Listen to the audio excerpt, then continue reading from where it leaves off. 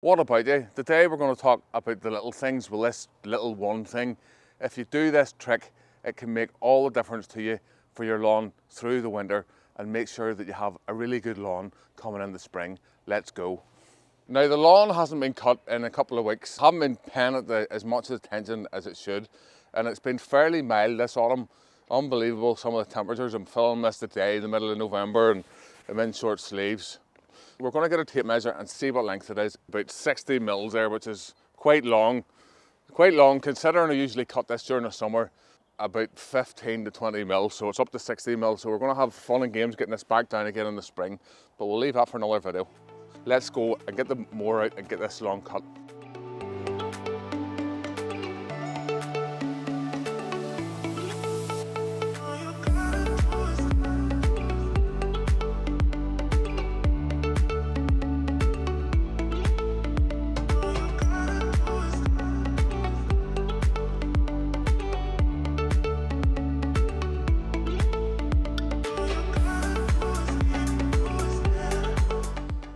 Welcome back.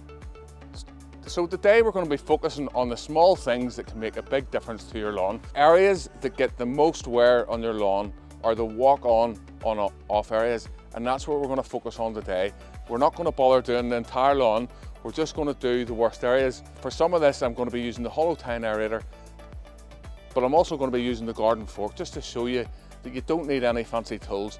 Now there's a process called vertidraining that they do in golf courses and sports grounds, where they get a big long tine and it goes really deep down into the soil, and what it does, it goes into the bottom and it heaves and it creates a fissure in the ground. It heaves and then it comes out, and it's a process that professional groundsmen do.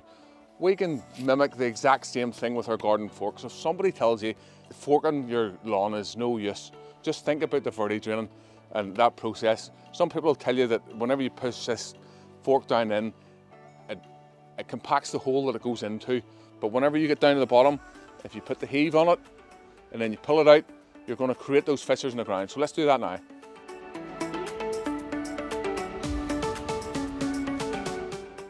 Put it in, give it a wiggle.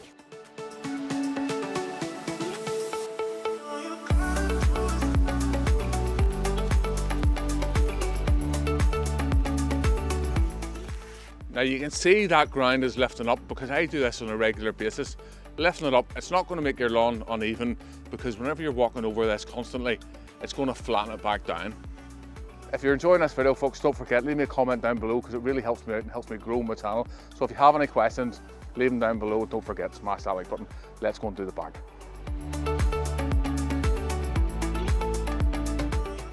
So we'll have the front of the house done. I'm just round the back of the house. We're going to have a look at some different areas and see where it might be worn. You can see the washing line here. This is where we're going to get the most wear and tear. We'll walk in and round the garden. So instead of aerating the whole garden and making lots of work for ourselves, we're going to aerate in and around the garden, and then the area where we'd walk on and off the lawn. But just to have a quick walk through the orchard here now, we don't take this lawn too seriously, because it's just more for a nice place for the vegetable patches and the trees. Now, whenever we originally installed this lawn 30 odd years ago, it was just a bog, but there was a lot of rocks. If I take it up here, there's loads and loads of rocks underneath there. So I'm going to see if I can fork it. If I can't fork it, then I might get the aerator out and have a go with that.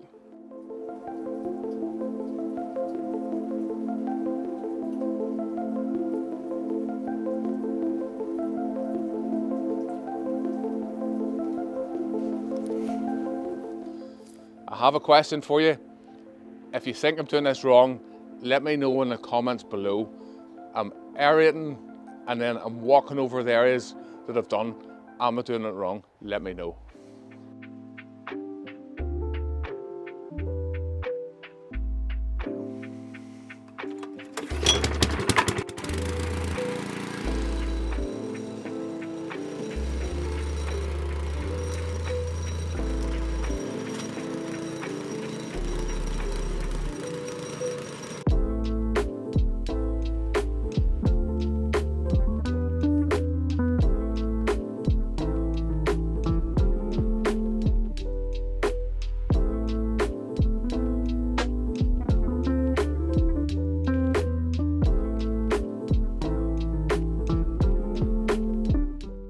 So the downside to coring is you have to get the cores off the lawn. I'm not a great believer. I know there's some people say you should leave the cores lying on the lawn. These cores aren't too bad because the soil's pretty good. The soil's pretty good here. There's no clay in this ground. This is nice rich soil. But now I'm going to have to get the cores off the lawn, but I have a trick for you.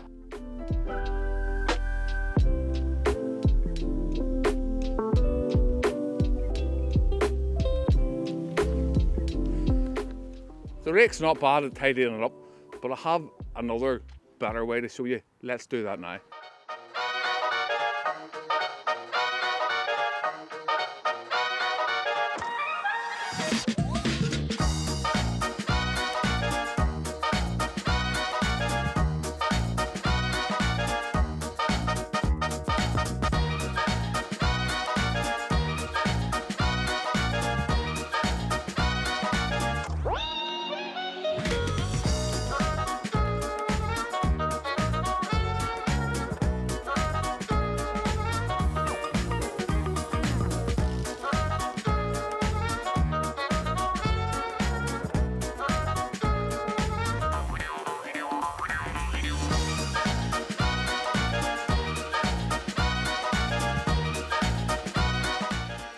I'm just going to say it's one of the first times I've used this paddle and having a load of fun with it.